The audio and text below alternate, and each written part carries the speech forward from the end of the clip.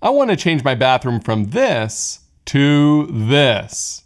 The problem is I want it to not cost a lot, be high quality, and be easy. I mean, is that even possible? Well, after trying out many different options and almost failing multiple times, I finally found a great solution. Seriously, anyone can do this because there's no soldering required and the results are amazing. Let me show you what I did. Alright, so these are my requirements for putting light strips under my cabinets in the bathroom. So I thought about using something like Hue, LifeX, or Casa because I really like those light strips, but since I need to have special requirements for this bathroom, I decided not to use those. And the reason why is that there's an outlet in the middle, and so I'm gonna have to go in two different directions. And if I was using one of those light strips, it would be really expensive to either use two or really complicated to do that with those. So I'm gonna have to figure out another way to do that.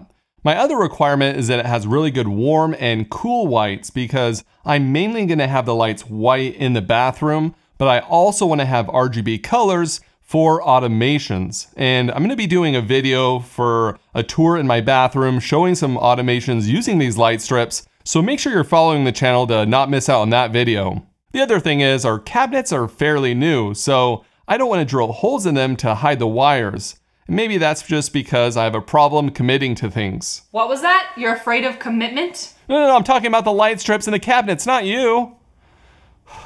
Well, now I need to figure out how to fix that and how to hide the wires. Now that I know what I need, it's time to go shopping on Amazon. There's three things that are really important: a roll of light strips, a controller, and a power source. And you purchase all of these things separately, unlike something like Philips Hue light strips. And to connect all of this, it's really simple, even though it kind of looks a little scary. The roll of light strips has 6 wires sticking out of it, one for each color, a separate one for each white, a warm and cool, and a power source. The only reason you need to know that is so you can know where to plug that in into the controller, but it's pretty intuitive, like R stands for red, B stands for blue, and you just use a screwdriver to press down on the connector to insert the wire. Then you plug in the power source, and that's it. The light strips work. It's pretty simple. Now that the light strips are working, I need a few accessories to complete this project. One is a roll of wire that will allow you to connect the light strips to a power source or more light strips over a gap. Then there's some little connector clamps, and these are really useful because you can plug the wires in and they clamp onto the light strip, so you don't need to do any kind of soldering to connect these two. There's also some right angle connectors that are optional because you can use a small amount of that wire to make a right angle. Now to hide all of this mess, I have a box that I'm going to put the power supply and controller in and some wire covers to hide the wires. The last thing I'm going to be using is channel covers, which are completely optional. They have a few benefits though. They help the light strips from falling down since they mount inside of this aluminum channel that's nice and smooth compared to mounting it straight to the cabinets. And then they just snap right into the bracket so they stay nice and secure. There's also a cover that helps diffuse the light that just makes it look a little softer and nicer to look at. Alright, before I install these light strips, I want to set them next to my Philips Hue light strips and see if they're in the same league, because many of the Amazon comments were saying that they're better and they're less expensive. So I was like, yeah, sure, let's try them out. They both have a warm and cool white. I set them next to it, looked at the Philips Hue, and those ones look great. And then I looked at these ones and oh man, they look terrible. I turned on the white color and it was like a bluish purple color. I mean, there's no way I would be able to put these in my bathroom. So I'm in full-on panic mode because I'm about to install these light strips. I went on Amazon and I ordered some more light strips, and these are very similar from a different company, but the warm and cool whites look so good. And those little warm and cool white LEDs are right next to the RGB LED, which I actually prefer because they're spaced out a little bit better and the colors and everything are really saturated and they look great. So I know I can connect one light strip into the controller, but I want to be able to split the light strips in 2 different directions. So I was wondering if I can connect 2 light strips into the controller. And it turns out you can. You just twist together the same wires from each light strip. So the reds, the power, the blue, the green, and then you just insert those 2 wires into each controller slot. I'm glad this works because I thought I would need a splitter to make the light strips go into 2 different directions, and this is much easier. So I measured everything, cut the light strips to size where they're allowed to be cut, and then I added those connector clamps, and I just used some pliers to really clamp them down tight, and they stay super secure. For the right angle connectors, the light strips slide underneath the pins, and then you just snap them closed. It's pretty simple. Okay, so now that everything's working, it's time to install the light strips. Since I'm using channel covers, I need to first screw in the brackets. And this turns out to be very difficult when you have such low clearance to the ground. I was trying to use a little bit, and there was no screwdriver that really worked. There could be a better way of doing this, but I used the best that I had.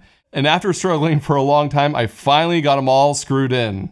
Whenever you're installing light strips, make sure to clean off the surface with rubbing alcohol. I'm using a microfiber cloth with some rubbing alcohol, cleaned off the channel cover, and installed the light strips so it's a nice secure bond and they won't fall off. Then I just snapped on the cover and put the channel covers into the brackets, and that part's easy.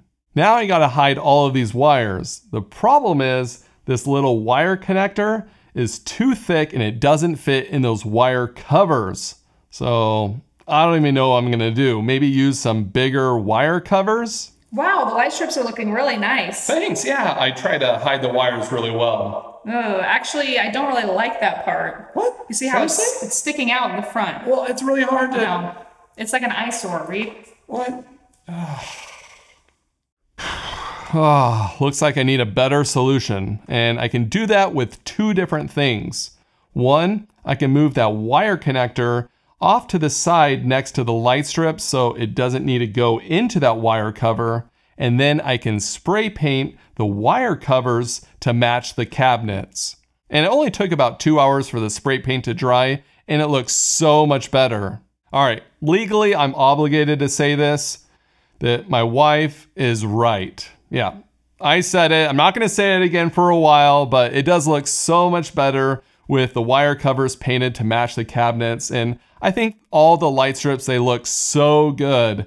The warm, the cool whites, it just looks amazing in this bathroom. And this is really helpful for us because if we're getting up to go to the bathroom late at night, we don't want the bright lights, even at a dim setting, in our eyes. So the light strips are perfect for this since they're automated with this motion sensor here in the bathroom. All right, before you comment and say you don't like that box down there, we're gonna put a vanity chair that's gonna cover that up so you're not gonna see it at all. And I'm really glad I did this project.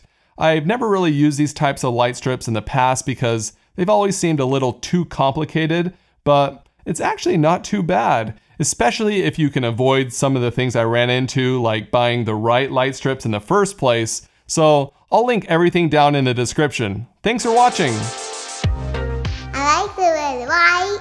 Oh, thanks, but it's actually an automation to warn everyone that I just went to the bathroom. Ew, that yucky. Hey, what? Ah.